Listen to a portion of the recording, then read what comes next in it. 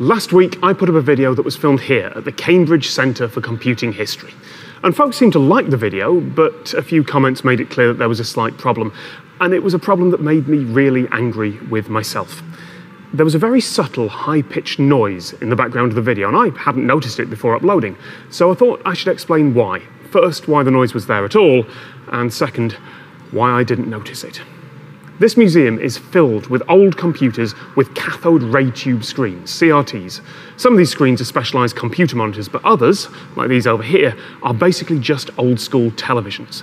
At the back of each monitor is an electron gun, and it fires out a beam of electrons. Wherever they hit, the phosphors on the screen light up. But the electron gun doesn't move at all. It couldn't possibly move fast enough. Instead, it just fires in one direction, and electromagnets bend the beam of electrons.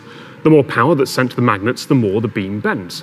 So for every frame of video, that beam scans the whole screen, left to right, top to bottom.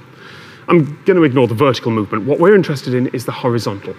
Inside there is a clever bit of kit called a flyback transformer.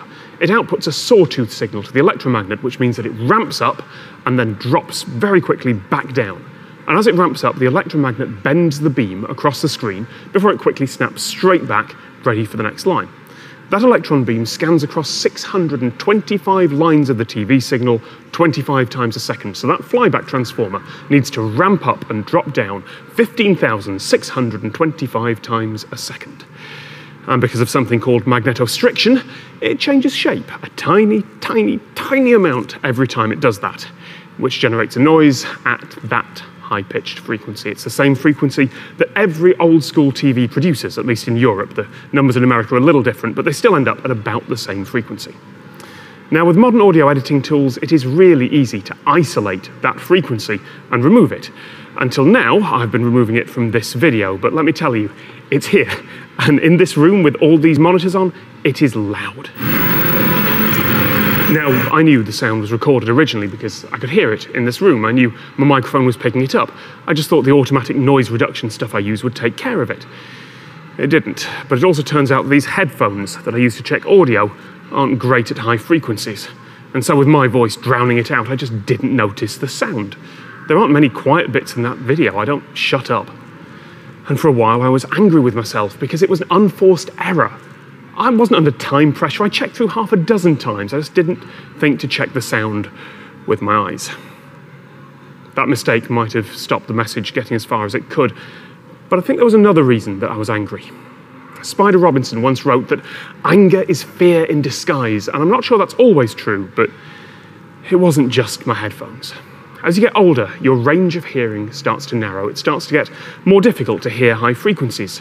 And I used to pride myself on how good my hearing was. I could hear higher frequencies than I was supposed to for my age. Those 17,000 hertz mosquito alarms designed to make teenagers go away, they irritated me through my 20s. And sure, I can hear the loud, high-pitched noise here because it's really obvious, but in that video, no. I have to strain to even notice it, even as some folks in the comments said it was loud enough that they stopped watching. I did a hearing test. I can't hear mosquito alarms anymore. I can't hear anything higher than these monitors. That video, that mistake I made, was a sudden and sharp reminder that I am getting older. That some of the things I used to do, I can't anymore. So, protect your hearing. And next time someone forgets to check for a high-pitched noise in the background that annoys you, well, at least you can still hear it.